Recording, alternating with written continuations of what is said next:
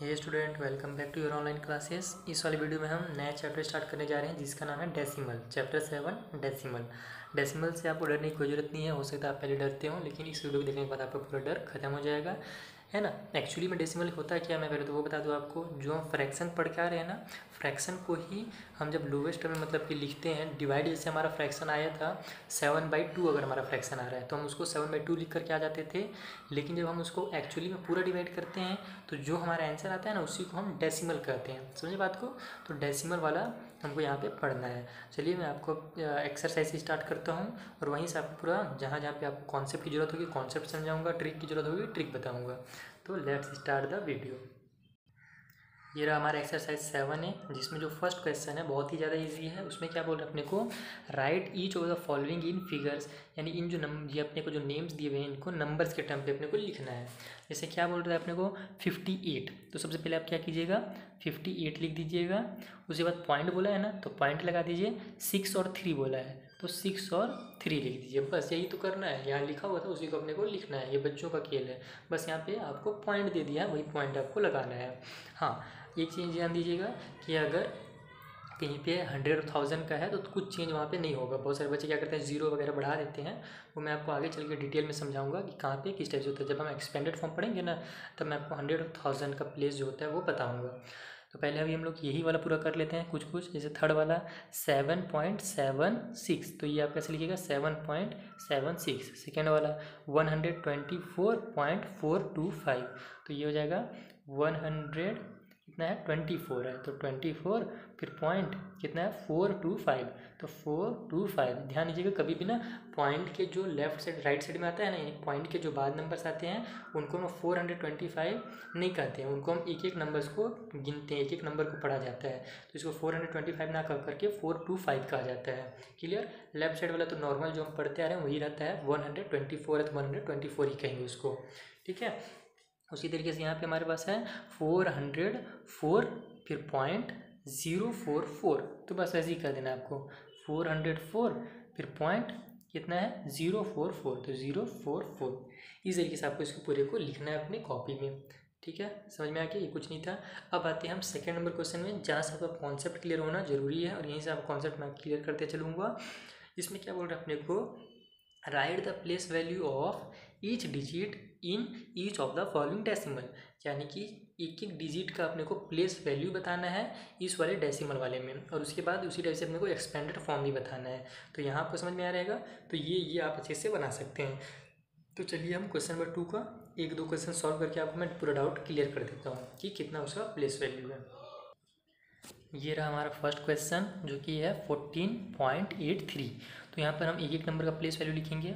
तो उधर अपन जब नॉर्मल नंबर पढ़ते थे हम 1 10 से स्टार्ट करते थे, लेकिन जब डेसिमल पढ़ते हैं तो हम इधर से लिखना स्टार्ट कर देते हैं, हमने लेफ्ट साइड से। तो यहाँ पे 1 है सबसे पहले, तो आप लिखिएगा अगर फेयर में सॉल्व कर रहे हैं तो कि प्लेस वैल्यू ऑफ 1। ठीक, एक मैं लिख दे रहा हूँ, बाकी को लिखिएगा आप अपने से। तो ये 1 का जो प्लेस वैल्यू है वो कितना है, यहाँ पे देखिए 1 किसके प्लेस में है, ये डेसिमल के इधर वाले नंबर को अपने को नहीं देखना है ना, वो दूसरे नंबर से हैं। डेसिमल के बाद वाला नंबर देखिए ये 1 है, ये 10 है, ये 14 है ना, इसलिए ये 10 के प्लेस में है। तो यानी कि 1 का जो वैल्यू वो कितना होगा 10 होगा। क्लियर। उसी तरीके से प्लेस वैल्यू ऑफ 4 लिखिएगा। ठीक है, और 4 का प्लेस वैल्यू कितना है, 4 का 4 ही है क्योंकि ये 1 का प्लेस में है। तो आप चाहें तो इस टाइप से भी लिख देते हैं, लिख सकते हैं 4 × 1, क्योंकि 1 के प्लेस में है तो ये हो जाएगा हमारा 4। या तो डायरेक्ट आप 4 भी लिख सकते हैं, प्लेस वैल्यू 4 का कितना है हमारे पास 4 है, तो हम डायरेक्ट ही लिखेंगे। अब आते हैं हम कि इस वाले डेसिमल के बाद नंबर से रहता है तो उनको हम क्या कहते हैं। तो डेसिमल में ध्यान दीजिएगा यहाँ से शुरू होता है, इसको हम कहते हैं 10th, इसको बोलते हैं 100th, इसके बाद जो नंबर आता है उसको 1000th, है ना, बस लास्ट में TH लग जाता है। 10 के लास्ट में TH, 100 के लास्ट में TH, 1000 के लास्ट में TH, इस टाइप से लगते जाता है। तो ये जो हमारा 8 है ये है इधर हमारा 10th के प्लेस में। ठीक है, तो इसको हम क्या कहते हैं कि प्लेस वैल्यू ऑफ 8 का प्लेस वैल्यू कितना है, ये हमारा 8 है, 10th के प्लेस में है। और इसको हम लिखते कैसे हैं, 8/10 लिखते हैं, यानी 8/10 जो हम फ्रैक्शन के टर्म में लिखते हैं ना, उसी का एक्चुअल वैल्यू हमारा 8 होता है। ठीक है ना, मतलब 0.8 होता है, पॉइंट के बाद 8 है तो 0.8 होता है। क्लियर। उसी टाइप से जो 3 है हमारा, तो प्लेस वैल्यू ऑफ 3 लिख लीजिएगा कॉपी में आप। 3 का प्लेस वैल्यू कितना है, ये हमारा 100th के प्लेस में है, इधर से 10th फिर 100 इधर 1000 ऐसे चलता है, तो 100 के प्लेस में है, तो यहाँ पर नीचे हमारा 100 होगा और ऊपर 3 हो जाएगा। इस तरीके से आपको इसको लिखना है। चलिए एक और क्वेश्चन ले लेते हैं हम, जैसे क्वेश्चन नंबर 3 ले लेते हैं इसी का। वो कितना हमारा 46.075। तो ध्यान दीजिएगा कि जीरो का प्लेस वैल्यू अपने को लिखने की ज़रूरत ही नहीं है। जब कभी भी जीरो का प्लेस वैल्यू आता है ना, तो उसको आपको पूरा पूरा लिखने की ज़रूरत नहीं है। चलिए इसको स्टार्ट करते हैं। तो ये 4 है, तो 4 का प्लेस वैल्यू इसी टाइप से लिखना है आपको। प्लेस वैल्यू ऑफ 4 का प्लेस वैल्यू कितना होगा, ये 4 टेंस किसके प्लेस में है, 1 टेंस के प्लेस में, यानी कि 40 होगा। ठीक है, उसी टाइप से प्लेस वैल्यू ऑफ, ये 4 का था ना, और ऐसे प्लेस वैल्यू ऑफ 6 लिख लीजिएगा। 6 का प्लेस वैल्यू कितना है, 1 के प्लेस में है, तो 1c होगा, यानी 6 होगा 6 का प्लेस वैल्यू। अब आते हैं जीरो का, तो जीरो किसी भी प्लेस में रहे, जीरो का प्लेस वैल्यू हमेशा जीरो रहता है। तो इस टाइप से आप लिख भी सकते हैं चाहे तो, कि place value of 0 equal to 0, zero का प्लेस वैल्यू जो हमारा 0 है। इस तरीके से आप चाहें तो लिख भी सकते हैं। अब आते हैं हमारा 7 के नंबर पे। ठीक है, तो यहाँ पे ध्यान दीजिएगा कि डेसिमल के बाद ये जो 0 था ना, ये 10th वाला था। ठीक है, 0/10 को हम 0 ही कहते हैं, तो ये 10th वाले प्लेस में था। ये जो है 1 नंबर बाद है, तो ये 100th के प्लेस में है, यानी प्लेस वैल्यू ऑफ जो 7 है हमारा, वो 7 बाई हम 100 लिखेंगे, 7/10 नहीं लिखेंगे। वो हम चाहते तो यहाँ पे लिख सकते थे। ठीक, तो ये 7/100 होगा। उसी टाइप से जो 5 का प्लेस वैल्यू है, तो प्लेस वैल्यू ऑफ 5 कीजिए, ऐसे लिख लीजिएगा। और फिर 5 का प्लेस वैल्यू कितने प्लेस में है, 10th, 100th, 1000, तो ये 5/1000। इस तरीके से आपको इसको पूरा पूरा लिखना है। अब हम चलते हैं हमारे नेक्स्ट क्वेश्चन नंबर 3 में। अब क्वेश्चन नंबर 2 का आपको पूरा समझा दिया मैंने, इसी तरीके से पूरा क्वेश्चन बनेंगे, बस प्लेस वैल्यू बताना है। 1 नंबर के बाद है तो वो लिखाएगा 10th प्लेस है ना, 0/10 जीरो है यहाँ पे, इसलिए हमने 0 लिखा डायरेक्ट। यहाँ 1 रहता तो 1/10 हो जाता है। ये 7/100 है, और ये 5 जो है 5/1000 एक्चुअली में। ठीक, और इसी को जब हम 5/1000 को जब हम डिवाइड देते हैं, तभी हमारा आता है 0.005 आता है हमारा। क्लियर, जब हम 1000 से उसको डिवाइड देते हैं। तो अब हम आते हैं क्वेश्चन नंबर 3 में, उसको एक्सपेंडेड फॉर्म में लिखना आप जान जाइएगा, तो फिर आपको और अच्छे से डाउट क्लियर हो जाएंगे। ये हमारे question number 3, right each of the following decimal in expanded form. Expanded form में हमें इन सभी डेसिमल्स को लिखना है। तो ये सब नॉर्मल वाला भी बताता हूँ मैं, और जीरो वाला भी आपको बता देता हूँ, ताकि आपको कोई कन्फ्यूजिंग ना हो, कोई भी कन्फ्यूजन ना हो एक्सपेंडेड फॉर्म लिखने में। तो चलिए हम क्वेश्चन नंबर 2 से स्टार्ट करते हैं सॉल्व करना इसका। ये हमारा क्वेश्चन नंबर 2 है। क्वेश्चन नंबर 3 का मतलब 2nd नंबर क्वेश्चन है, जो कि है 283.61। तो जब हम नॉर्मली जब हम इसको मान लीजिए डेसिमल नहीं रहता था, तब हम जब एक्सपेंडेड फॉर्म में लिखते थे तो क्या करते थे, 2 है तो 2 किसी प्लेस में, 100 के प्लेस में है, 1 10 100, तो हम क्या करते थे 2 × 100 कर देते थे। तो वैसे ही यहाँ पे भी अपने को करना है कि ये 2 × 1000 हो जा रहा है, 100 है। बस इसी तरीके से आपको इसका भी करना है जैसे हम नॉर्मल लिखते हैं। फिर क्या है, 8 है हमारा, तो फिर प्लस कर देना है अपने को यहाँ पे। और फिर 8 को हम क्या लिखते थे, 8 किसी प्लेस में है, 10 के प्लेस में, 100 के प्लेस में है, 10 के प्लेस में 1 10 के प्लेस में है, तो 8 × 10। क्लियर। अब आते हैं हम नंबर 3 में। ये हमारा 3 है यहाँ पे, तो प्लस 3 किसके प्लेस में, 1 के प्लेस में है, तो ×1 कर देना है। क्लियर।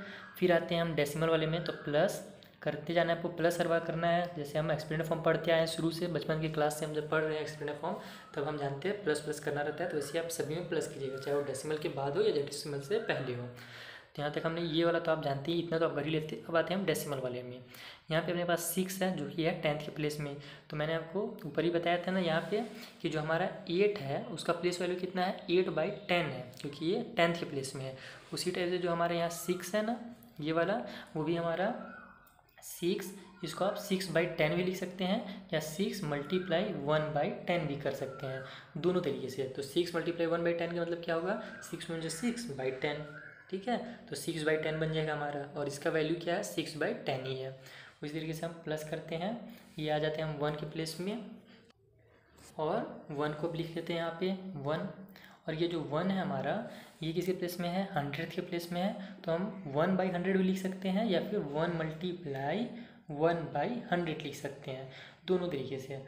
अब आप चाहें तो यहाँ तक ही आपका आंसर हो जाएगा, और अगर आपका टीचर बोलते हैं इसके आगे भी सॉल्व कीजिए तो इसको आप मल्टीप्लाई कर दीजिए। 2 का मल्टीप्लाई कर दीजिए 100 से तो 200 हो जाएगा, प्लस 8 का मल्टीप्लाई 10 से तो 80 हो जाएगा, प्लस 3 का मल्टीप्लाई 1 से तो 3 हो जाएगा, प्लस यहाँ इसका मल्टीप्लाई करेंगे 6 1 6 तो 6/10 हो जाएगा, प्लस 1 1 1/100।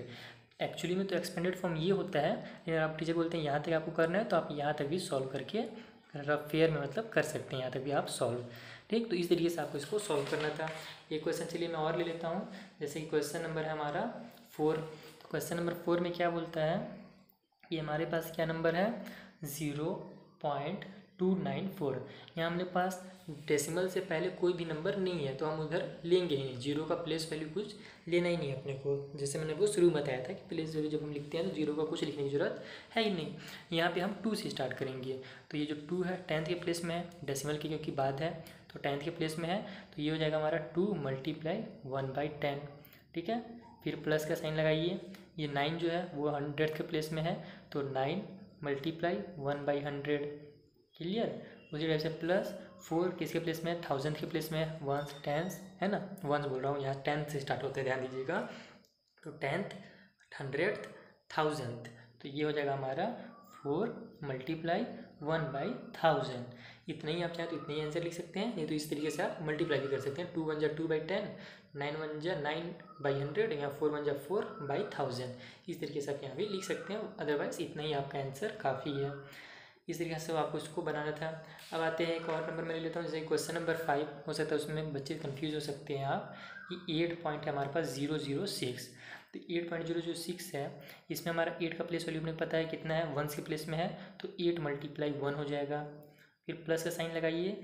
इस वाले जीरो का आपको लिखने का कोई ज़रूरत नहीं है, इस वाले जीरो को भी लिखने का कोई ज़रूरत नहीं है, और ये लास्ट में जो 6 है आप डायरेक्ट इसी को लिख सकते हैं चाहे तो। अगर आप जीरो का लिख भी रहे हैं ना तो आप लिख सकते हैं 0/10, लेकिन 0/10 का कोई एक्चुअल में कुछ रिजल्ट होता है नहीं, जीरो ही होता है। तो जीरो का जो हमारा एक्सपेंडेड फॉर्म होगा उसे लिखने की जरूरत नहीं है, बस आप 6 का जो है वो सही सही लिख लीजिएगा तो आपका आंसर हो जाएगा। तो ये हमारा क्या हो जाएगा, ये 1 के प्लेस 10th के प्लेस में है, 100th के प्लेस में, और ये 1000th के प्लेस में 6 है। तो ये हमारा हो जाएगा 6 × 1/1000। बस इतना ही हमारा आंसर हो जाएगा। ठीक, जीरो का लिखने की कोई ज़रूरत नहीं है। तो इसी तरीके से आप अब 6 नंबर के क्वेश्चन को भी इसी को सॉल्व कर सकते हैं। 4615 है, 0.72 है, तो 4000 को आप क्या कीजिएगा है ना, 4 × 1000, 6 को 6 × 100, 1 को 1 × 10 और 5 को 5 × 1।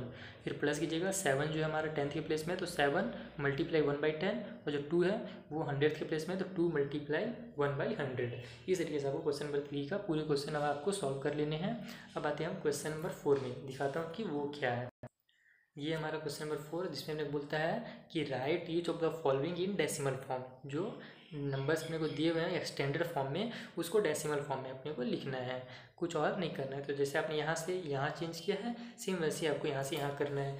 जैसे कि ये यहीं पे मैं बुक में बता देता हूँ, ये क्वेश्चन नंबर फर्स्ट का ये कितना है 40 + 6 है, तो ये क्या हो जाएगा 46 हो जाएगा। क्लियर, उसके बाद जो नीचे वाले नंबर है ना, ये ध्यान दीजिएगा कि जब 10 हो जा रहा है, 100th हो जा रहा है तो वो डेसिमल के बाद वाले नंबर है, तो डेसिमल लगा के वो नंबर्स को लिखिएगा। 7 के नीचे 10 है, यानी कि 7 यहीं पे लिखा जाएगा हमारा, और 9 के नीचे 100 है तो 9 यहाँ पे हमारा लिखा जाएगा। क्लियर, इस तरीके से आपको इसका सॉल्व करना है। सेकेंड वाला भी हमारा 578 बन जाएगा, 570 और 8 प्लस हो गया 578.316 बन जाएगा, क्योंकि ये लाइन से 10th 100 और 1000 के प्लेस में है, तो फिर पॉइंट लगा के 316 आप कंटिन्यू लिख दीजिएगा।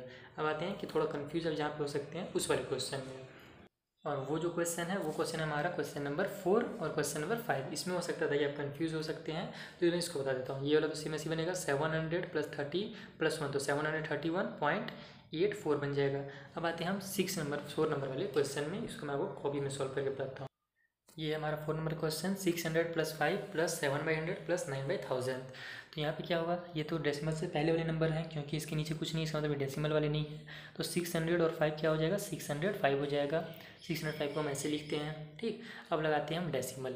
अब देखिए यहाँ पे हमारे पास 10th के प्लेस में कुछ नहीं है, यानी कि डेसिमल के जस्ट बाद जो नंबर लिखाता है वहाँ पे हमारे पास कुछ नहीं है, तो वहाँ पे हम क्या लिखेंगे 0 लिखेंगे। जैसे यहाँ पे हमने 600 और 5 जब प्लस किया तो 10th के प्लेस में कुछ नहीं था ना, हमारे पास 10th के प्लेस में यहाँ पे कुछ नहीं था, 600 था, ये 100 के प्लेस पे, 5 जो था 1 के प्लेस में था।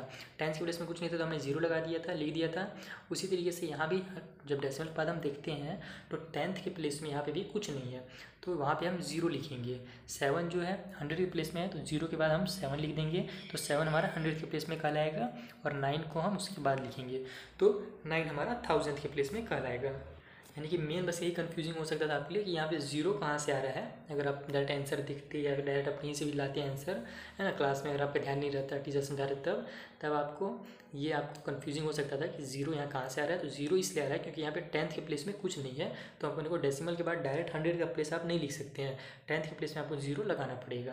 क्लियर। उसी तरीके से हमारा क्या है, 5th नंबर का जो क्वेश्चन है, जो कि 800 + 5 + 8/10 है ना, फिर प्लस 6/1000 है। तो यहाँ पे भी हमारे पास 800 और 5 कितना हो जाएगा, 800, 5 हो जाएगा 10th के प्लेस में, यहाँ पे भी कुछ नहीं, 10th के प्लेस में डेसिमल लगा देते हैं हम। जो 8 है वो किसी प्लेस में है, 10th के प्लेस में है, ठीक है, तो यहाँ पे हम 8 लिखेंगे। डेसिमल के बाद जो प्लेस होता है वो 10th का प्लेस होता है। उसके बाद देखिए 100th के प्लेस में यहाँ पे कुछ नहीं है, तो 8 के बाद 100th आता है, फिर 1000 आएगा, तो हम पहले 100th के प्लेस में 0 लिख लेंगे, और उसके बाद जो 6000th के प्लेस में है उसको हम 6 यहाँ पे लिखेंगे। इस तरीके से आप इसको सॉल्व करना था, और यही हमारा आंसर होगा।